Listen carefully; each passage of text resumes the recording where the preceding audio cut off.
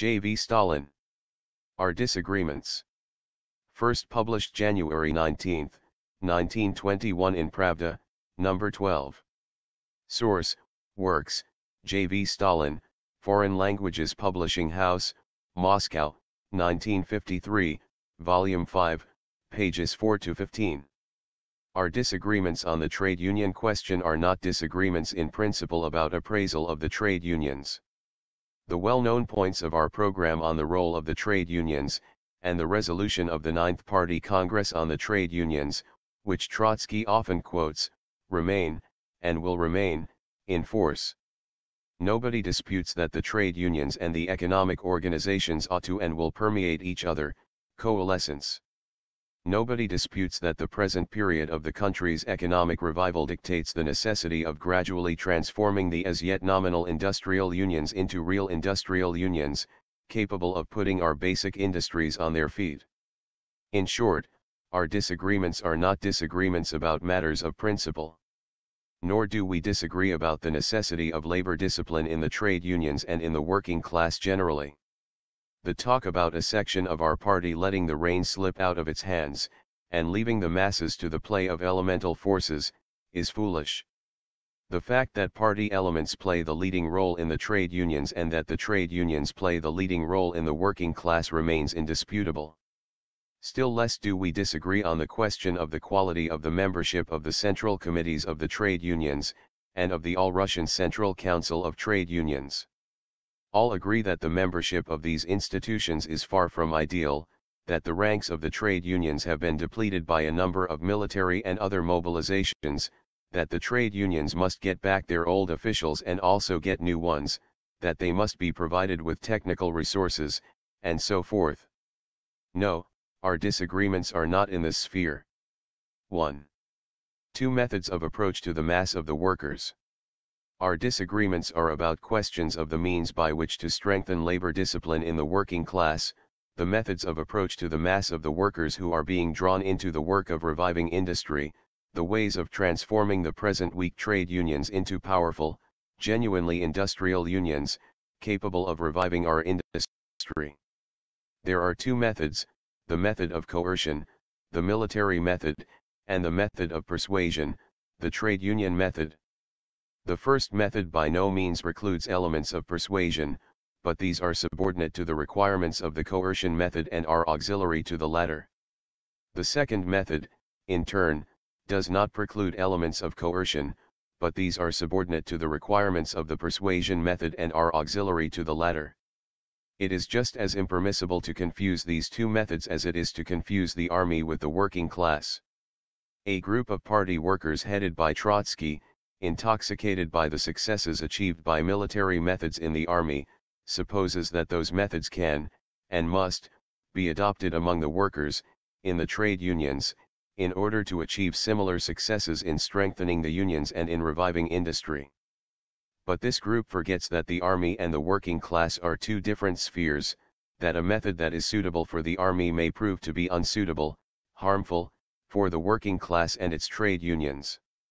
The army is not a homogeneous mass, it consists of two main social groups, peasants and workers, the former being several times more numerous than the latter.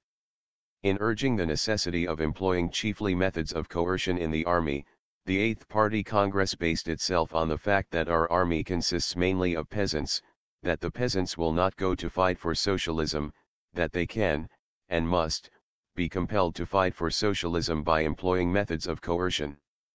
This explains the rise of such purely military methods as the system of commissars and political departments, revolutionary tribunals, disciplinary measures, appointment and not election to all posts, and so forth. In contrast to the army, the working class is a homogeneous social sphere, its economic position disposes it towards socialism, it is easily influenced by communist agitation, it voluntarily organizes in trade unions and, as a consequence of all this, constitutes the foundation, the salt of the earth, of the Soviet state. It is not surprising, therefore, that the practical work of our industrial unions has been based chiefly on methods of persuasion. This explains the rise of such purely trade union methods as explanation, mass propaganda, encouragement of initiative and independent activity among the mass of the workers, election of officials, and so forth. The mistake Trotsky makes is that he underrates the difference between the army and the working class. He puts the trade unions on par with the military organizations, and tries, evidently by inertia, to transfer military methods from the army into the trade unions, into the working class. Trotsky writes in one of his documents, "The bare contrasting of military methods, orders, punishment, with trade union methods, explanation, propaganda, independent activity, is a manifestation of Koskin Menshevik socialist revolutionary prejudices. The very contrasting of labor organizations with military organization in a workers' state is shameful surrender to Kautskyism." That is what Trotsky says. Disregarding the irrelevant talk about Kautskyism, Menshevikism, and so forth, it is evident that Trotsky fails to understand the difference between labor organizations and military organizations, that he fails to understand that in the period of the termination of the war and the revival of industry it becomes necessary, inevitable, to contrast military with democratic, trade union, methods, and that, therefore, to transfer military methods into the trade unions is a mistake, is harmful. Failure to understand that lies at the bottom of the recently published polemical pamphlets of Trotsky on the trade unions. Failure to understand that is the source of Trotsky's mistakes.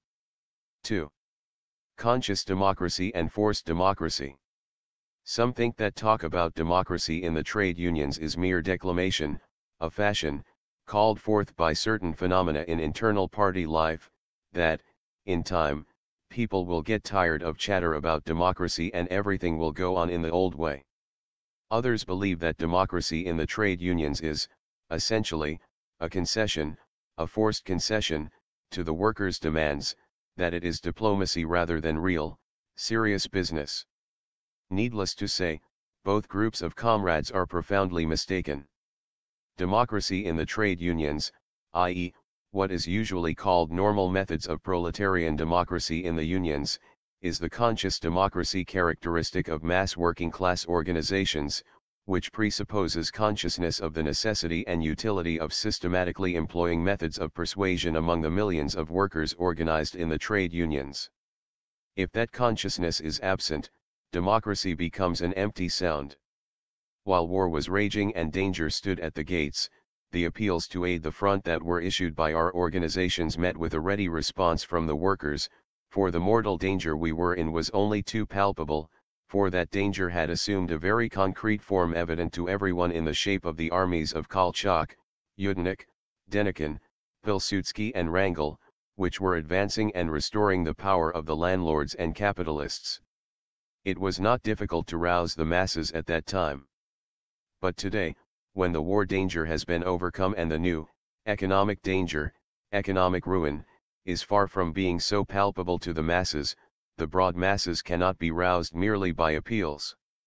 Of course, everybody feels the shortage of bread and textiles, but firstly, people do contrive to obtain both bread and textiles in one way or another and, consequently, the danger of a food and goods famine does not spur the masses to the same extent as the war danger did.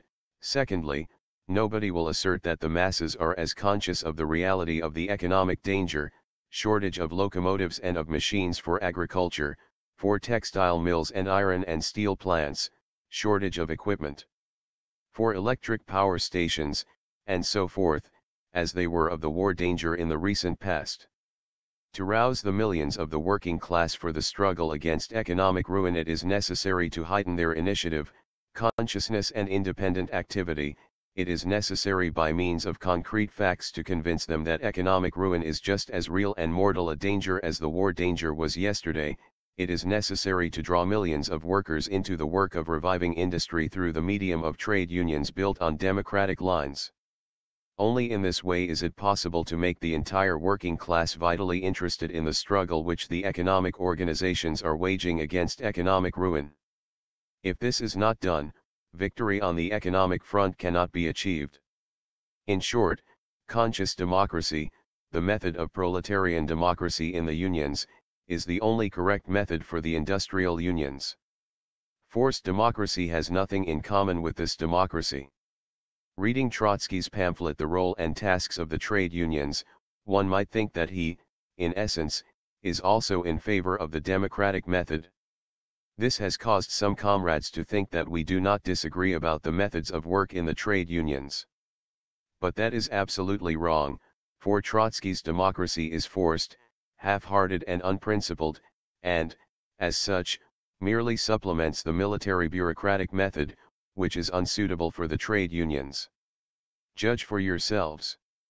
At the beginning of November 1920, the Central Committee adopted, and the Communist Group at the Fifth All-Russian Conference of Trade Unions carried through, a resolution stating that the most vigorous and systematic struggle must be waged against the degeneration of centralism and militarized forms of work into bureaucracy, tyranny, officialdom and petty tutelage over the trade unions, that also for the Tsektran, the Central Committee of the Transport Workers Union, led by Trotsky, the time for the specific methods of administration for which the central political administration of the railways was set up, owing to special circumstances, is beginning to pass away, that, in view of this, the Communist Group at the conference advises the Tsektran to strengthen and develop normal methods of proletarian democracy in the Union, and instructs the Tsektran to take an active part in the general work of the All-Russian Central Council of Trade Unions and to be represented in it on an equal footing with other trade union associations,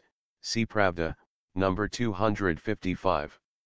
In spite of that decision, however, during the whole of November, Trotsky and the Tsektran continued to pursue the old, semi-bureaucratic and semi-military line, continued to rely on the central political administration of the railways and the central political administration of water transport, strove to shake up, to blow up, the ARCCTU and upheld the privileged position of the Tsektran compared with other trade union associations.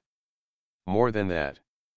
In a letter to the members of the Political Bureau of the Central Committee, dated November 30, Trotsky, just as unexpectedly, stated that the central political administration of water transport cannot possibly be dissolved within the next 2 or 3 months. But what happened?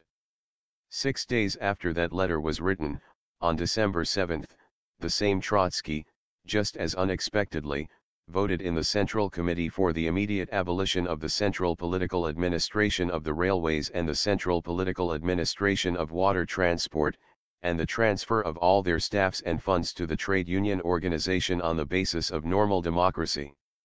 And he was one of the 8 members of the Central Committee who voted for this against the 7 who considered that the abolition of these institutions was no longer enough, and who demanded, in addition, that the existing composition of the Tsektran be changed. To save the existing composition of the Tsektran, Trotsky voted for the abolition of the central political administrations in the Tsektran. What had changed during those 6 days? Perhaps the railway and water transport workers had matured so much during those 6 days that they no longer needed the central political administration of the railways and the central political administration of water transport? Or, perhaps, an important change in the internal or external political situation had taken place in that short period? Of course not. The fact is that the water transport workers were vigorously demanding that the Tsektran should dissolve the central political administrations and that the composition of the Tsektran itself should be changed, and Trotsky's group, fearing defeat and wishing at least to retain the existing composition of the Tsektran, was compelled to retreat, to make partial concessions, which, however, satisfied nobody. Such are the facts. It scarcely needs proof that this forced, half-hearted, unprincipled democracy has nothing in common with the normal methods of proletarian democracy in the unions, which the Central Committee of the party had recommended already at the beginning of November, and which are so essential for the revival of our industrial trade unions.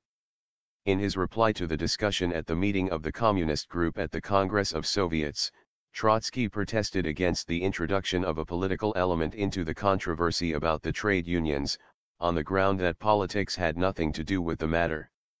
It must be said that in this Trotsky is quite wrong. It scarcely needs proof that in a workers' and peasants' state, not a single important decision affecting the whole country, and especially if it directly concerns the working class, can be carried through without in one way or another affecting the political condition of the country. And, in general, it is ridiculous and shallow to separate politics from economics. For that very reason every such decision must be weighed up in advance also from the political point of view. Judge for yourselves. It can be now taken as proved that the methods of the Tsektran, which is led by Trotsky, have been condemned by the practical experience of the Tsektran itself. Trotsky's aim in directing the Tsektran and influencing the other unions through it was to reanimate and revive the unions, to draw the workers into the task of reviving industry. But what has he actually achieved? A conflict with the majority of the communists in the trade unions, a conflict between the majority of the trade unions and the Tsektran, a virtual split in the Tsektran, the resentment of the rank-and-file workers organized in trade unions against the commissars. In other words, far from a revival of the unions taking place, the Tsektran itself is disintegrating. There can be no doubt that if the methods of the Tsektran were introduced in the other unions, we would get the same picture of conflict, splits and disintegration. And the result would be that we would have dissension and a split in the working class. Can the political party of the working class ignore these facts? Can it be asserted that it makes no difference to the political condition of the country whether we have a working class solidly united in integral trade unions, or whether it is split up into different, mutually hostile groups? Can it be said that the political factor ought not to play any role in appraising the methods of approach to the masses, that politics have nothing to do with the matter? Obviously not. The RSFSR and its associated republics now have a population of about 140 million. Of this population, 80% are peasants. To be able to govern such a country, the Soviet power must enjoy the firm confidence of the working class, or such a country can be directed only through the medium of the working class and with the forces of the working class. But in order to retain and strengthen the confidence of the majority of the workers, it is necessary systematically to develop the consciousness, independent activity and initiative of the working class, systematically to educate it in the spirit of communism by organizing it in trade unions and drawing it into the work of building a communist economy. Obviously, it is impossible to do this by coercive methods and by shaking up the unions from above, for such methods split the working class, the Tsektran, and engender distrust of the Soviet power. Moreover, it is not difficult to understand that, speaking generally, it is inconceivable that either the consciousness of the masses or their confidence in the Soviet power can be developed by coercive methods. Obviously, only normal methods of proletarian democracy in the unions, only methods of persuasion, can make it possible to unite the working class, to stimulate its independent activity and strengthen its confidence in the Soviet power, the confidence that is needed so much now in order to rouse the country for the struggle against economic ruin. As you see, politics also speak in favor of methods of persuasion. January 5, 1921. J. Stalin.